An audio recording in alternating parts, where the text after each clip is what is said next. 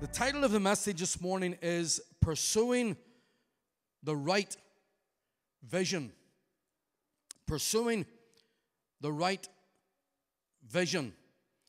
A few weeks ago, while thinking ahead towards 2018 and wondering what I should bring to the church as the opening message of this new year.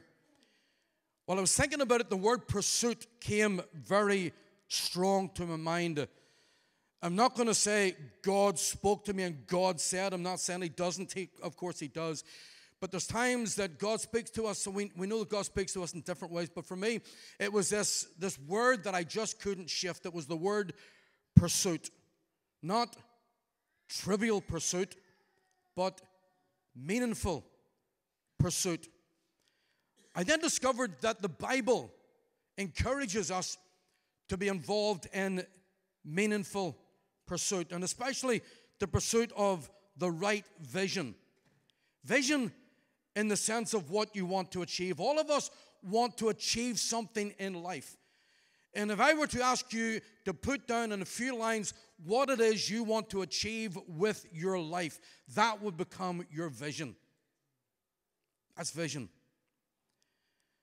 In 2 Timothy, I've been haunted for years with 222. I'm not going to give any details in that, but I'm haunted by those numbers. And this morning, and it wasn't planned, but I'm just going to be using 2 Timothy chapter 2, verse 22 as the verse that I want to bring to you at the start of 2018. So 2 Timothy 2, verse 22, 222. He says this, Paul writes this to Timothy, and he says, flee the evil desires of youth. I thought about this even over the weekend, and I wondered, why is Paul focusing in on the youth? And then it struck me that it's in our youthful years when we face all sorts of challenges in life. We get to our teens. These days it's getting much younger, but we get to our teens and we begin to face challenges in life. And then it's on the basis of how we respond to those challenges that sets the direction of our adulthood. And if we begin to make wrong choices as teenagers, then that will follow us through our adult lives unless we deal with them and we in some way make better choices. But that's where it starts, because of life and because of life's choices. And I believe that Paul is simply saying, make sure that when you're at that age that you make those right choices. Flee the evil desires of youth. And then he says this, and pursue righteousness. Pursue righteousness. You know the word righteousness, a lot of people would tend to run from that word because we think it's a religious thing to be righteous. The word righteous just simply means doing what's right. That's all it means. A righteous person is someone who does what's right. Pharisees took it to a whole different level. They made a religious thing of it. And they wanted to display the fact that they were doing right things, even though they were doing a lot of wrong things also. But to be righteous just means to be determined to do what is right. It's not a religious thing. He says, pursue righteousness, pursue doing what's right. And then he says, pursue faith, love, and peace, along with those who call on the Lord out of a pure heart. Okay, so let me ask you a question to those who come to New Life City Church. And the question is this. I don't need the answers, but the question is this. What is it that brings you to this church? Why do you come to New Life City Church at all? Why are you here? What attracts you to this church? Is it the music? Is it the lighting, our cool setup, as it were? We're a contemporary, relevant church in many respects. Is that what attracts you to this church? Is it the girls? The guys? Hopefully the opposite. The girls, the guys. Oh, I know it's 2017, but believe me, I'm not afraid of what goes out on the internet. Oh, it's 18. Goodness me. Somebody slapped me, waking me up, telling me that we're in a different year. 2018, and it doesn't bother me what goes out on the internet as long as it's truth. But as long as we speak the truth in love. Some people speak the truth and they want to grind their teeth together just to get it out there. We speak the truth, and we speak the truth in love. But what is it that attracts you to New Life City Church? Is it because you believe that this church can help you in your pursuit of Christ? That you genuinely desire to follow Him, to pursue Him, and so you believe that in coming to this church, you're going to get encouragement, and you're going to be challenged, and you're going to be brought to a place where you will become a true, genuine follower of Jesus Christ. Is that why you come to this church? I would, as the pastor of this church, the senior pastor of the church, I would hope that that's the case, but I'm not daft enough to believe that it is. Because I want to challenge you this morning regarding your pursuit of Christ. Solomon wrote in the Proverbs in chapter 15, verse 9, that God loves those who pursue righteousness. Now, we know that God loves everyone. We understand that. God is love. That's His very nature. That's His very character. But that does not mean that He turns a blind eye to things that people do. Whether they're sitting in North Korea or they're sitting in Belfast, God does not turn a blind eye to the evil and the wrong that people do. He is a God of love. He loves. That's His very nature. That's His character. But there are times when the Bible is very specific with regards to those whom He loves. And one of those occasions is right here in Proverbs 15, verse 9. God loves those who pursue righteousness, who pursue doing what's right. That's who God loves. Friends, let me say this morning that I don't care what other pastors are doing or not doing. This pastor will pursue righteousness. This pastor will pursue doing what's right. Will I always get it right? No, I will not. Will I always do right? No, I will not. But I will pursue righteousness. I don't care what other worshipers, and I'm a worshiper. I'm a worship leader. My determination is to worship Christ, not just with the singing of songs, but with the living of this life, because worship is more than just singing songs in church. Worship is your lifestyle. And the Father still seeks those who will worship Him in spirit and in truth, who will worship Him with their very lives and not just with their songs. So I don't care what other worshipers are doing or not doing, although I do care what worship leaders in this church are doing or not doing. But this worshiper will pursue righteousness. This worshiper will pursue what is right in life. Why? Because God loves those who pursue righteousness. And so as we move into 2018, I want to challenge the people of this church to step it up. Let's not just look back on 2017, but let's look forward to 2018 with the determination that we're going to step it up. Step up your pursuit of righteousness. Step up your pursuit of doing what is right.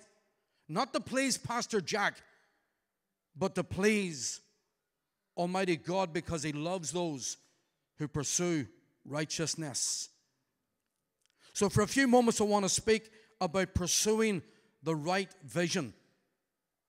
I almost decided just to preach on that verse in Proverbs, just to stick with righteousness, love and peace the whole way through, but it would make a lot of you too uncomfortable for the start of 2018, although you're not going to be too comfortable anyway as we get into this short message. Pursuing the right vision. As far as I'm concerned, to pursue the right vision means to pursue a God-given vision, not your own vision. Not a pizza-induced vision, but a God-given vision. Not a self-promoting vision, but a vision that is given by God that promotes Christ Himself. And the importance of pursuing right vision is clearly highlighted in Proverbs, another verse written by Solomon in chapter 28 and verse 18 of Proverbs, where he says, without vision. Now, I know that the King James Version says, without vision, the people perish. But the literal translation of that verse is this: without vision, the people cast off restraint.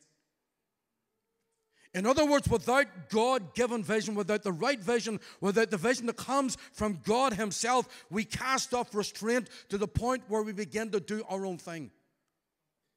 Without God-given vision, without following his vision for our lives, we end up doing our own thing. Friends, if you do not pursue a God-given vision, then you're going to make one up of your own. And you're going to make one that fits with what you want in life, not what God wants.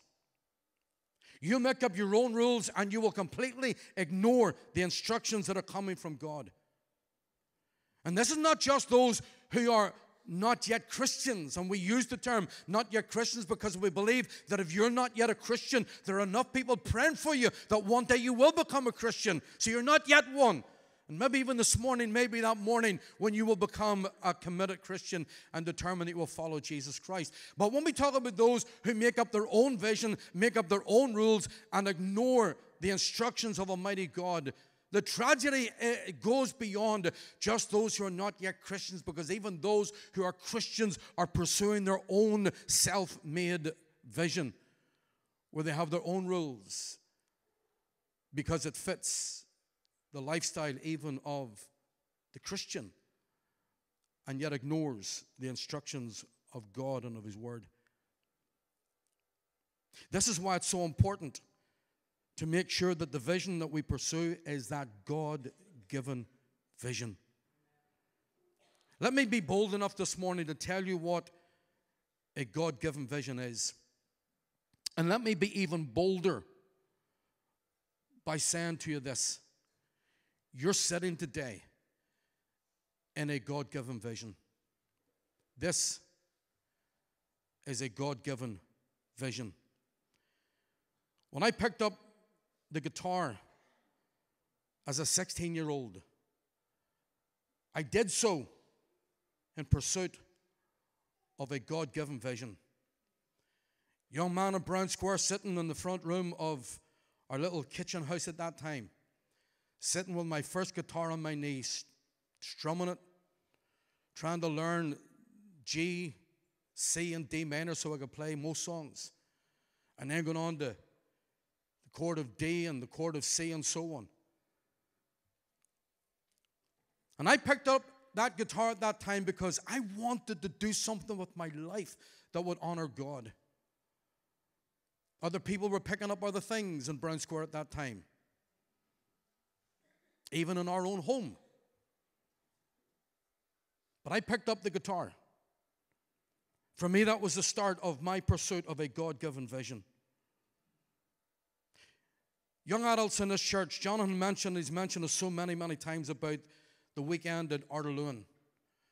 As a young teenager, as a young person in my 20s and so on, I would have given my right arm to have had something like that in those days. To get away with other like-minded people, to focus in on the things of God for those hours with no distractions. And yet we probably need to try to prize you into even thinking about going to this weekend. If you've already stepped up, you put your name down, we appreciate that. I don't know who has and who hasn't, how many have not. But you need to get there. If you're serious about that song we sang together about pursuing God, here's an opportunity to get alongside other people who also want to pursue him and pursue that God-given vision.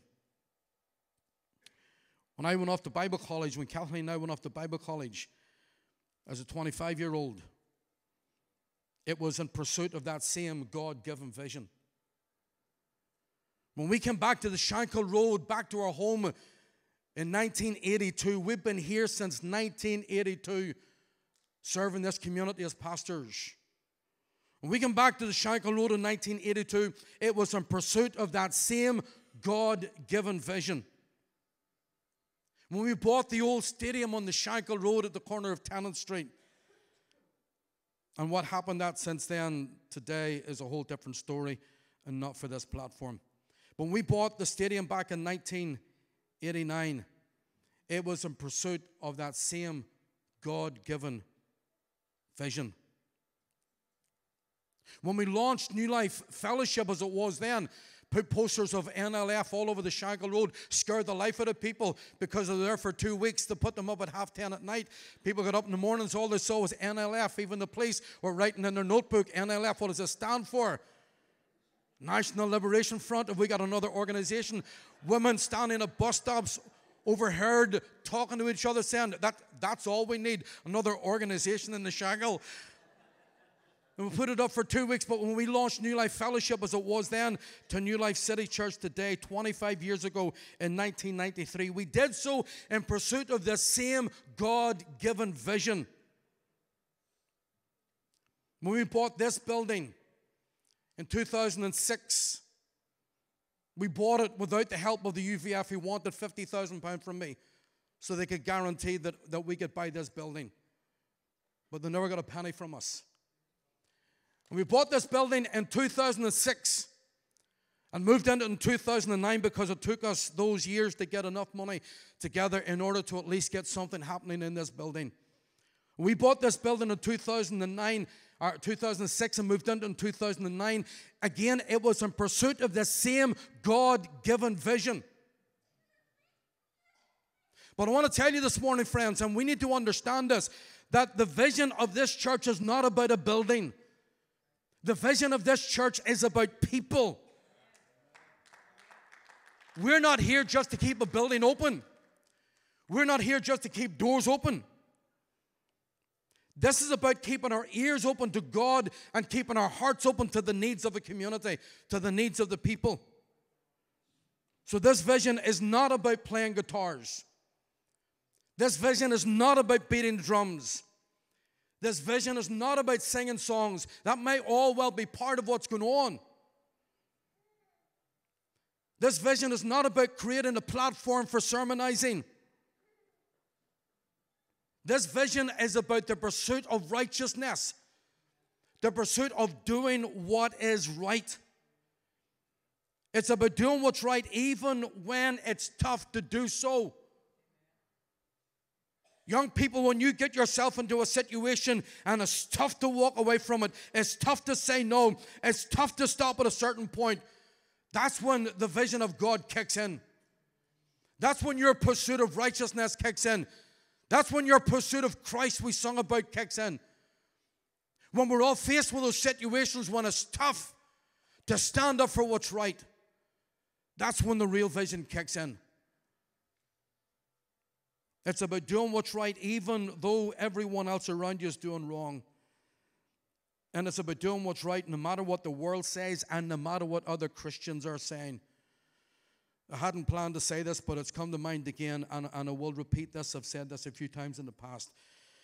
A young 15-year-old girl, Christian, was getting mocked by her schoolmates because it was like everyone in her class, 15-year-olds, had all had sex with their boys and maybe with other girls. And at the end of when they were starting off another week, they would talk about their escapades of the weekend that had just gone by, and they would talk about who they were with and what they did, what they did. And in the times, they would literally ask her what she did at the weekend, and she would talk about, well, I went to church and shared what happened at church. And they mocked her, they laughed at her, and it went on for quite some time, week after week after week, until finally in a rage she stood up in her classroom in front of the teacher because she heard the sniggering. And she says, I want to say to every person in this classroom, she said, I don't condemn you, but she said this, you need to know that I can be just like you anytime I want to, but you can never again be like me. What a stand for a 15-year-old to take. There was a young girl at that age who was pursuing the vision of God. Even though it was tough to do so, when everyone else around, not just in school, but perhaps even in church, she was able to stand for what was right. Let me say, friends, that the vision of this church is a God-given vision to impact Not just those who come in through these doors, but to impact and influence our community and to influence the world around us. The time's almost gone. I wanted to finish this by 12:30. The vision of New Life City Church is not just about an open building and open doors. We're delighted that our building is open when other buildings are closed, that our doors are open when other doors are closed, that our lights are on when other lights are off.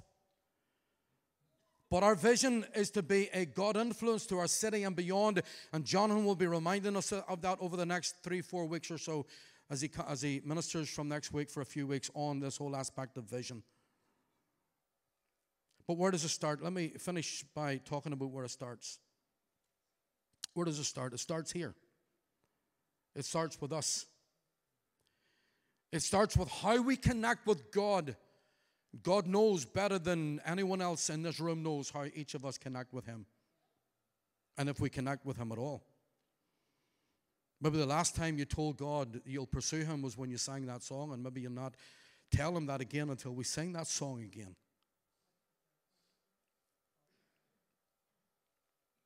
But it starts with how we connect with God. It starts with how we connect with each other and how we connect with others and our community and so on. Samuel said, "Come, let us go to Gilgal and renew the vision there." Let's go back to the place where we made that commitment to serve God. Samuel is saying, let's renew the kingdom in Gilgal. I put in the word vision, but let's renew the kingdom there. Friends, I'm going to finish in just a moment.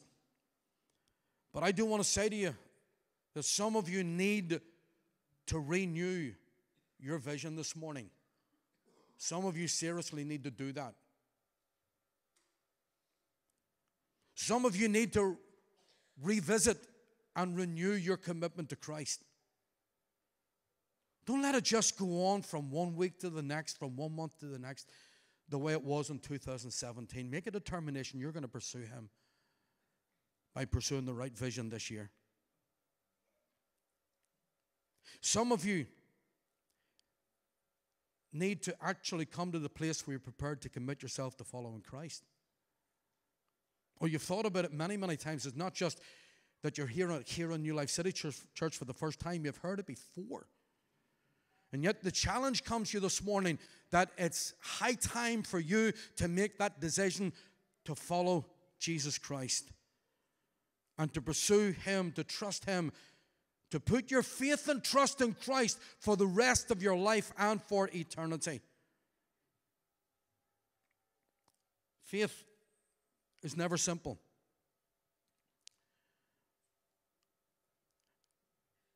You ask any Christian, anyone who genuinely pursues Christ, you ask any Christian if it's a simple thing, an easy thing to have faith in Jesus. I want to tell you something, 2017 was a hard year for a lot of people in this church, and for some more than others. But at the end of that year, we still hold on to our faith. It's not simple, it's not easy. Faith is not pretending that everything is okay. But faith is working through those sometimes very difficult situations. Working through the issues, working through the challenges of life.